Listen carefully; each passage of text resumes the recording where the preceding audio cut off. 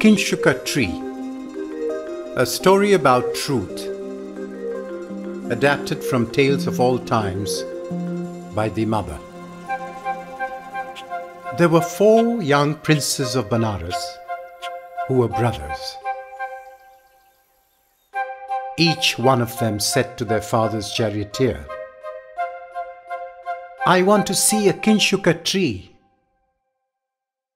"I will show you," said the charioteer, and he invited the eldest to go for a ride.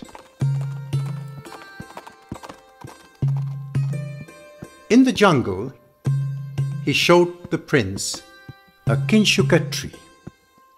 It was the time of year when there are neither buds, nor leaves, nor flowers.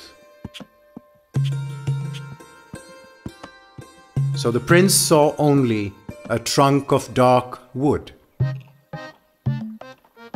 A few weeks later, the second prince was taken for a ride in the chariot, and he also saw the Kimshuka tree. He found it covered with leaves. A little later in the season, the third brother saw it in his turn. It was reddish orange with flowers. At last, the fourth saw it. Its fruits were ripe. One day, when the 4 brothers were together, someone asked, "What does the Kimshuka tree look like?"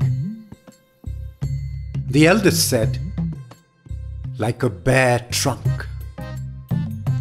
The second, "Like a flourishing banana tree." The third, "Like a pink and red bouquet." And the fourth, "Like an acacia laden with fruit." Being unable to agree, they went together to their father the king for him to decide who was right. When he heard how one after the other the young princes had seen the Kimshuka tree, the king smiled and said, "All 4 of you are right. But all 4 of you forget that the tree is not the same in all seasons."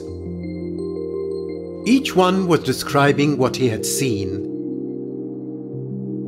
and each one was ignorant of what the others knew.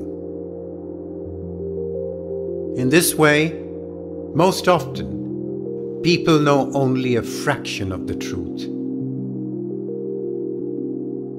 And their error comes precisely from the fact that they think they know it all. How much less this error would be if they had learnt at an early age to love truth so much that they would always seek it more and more.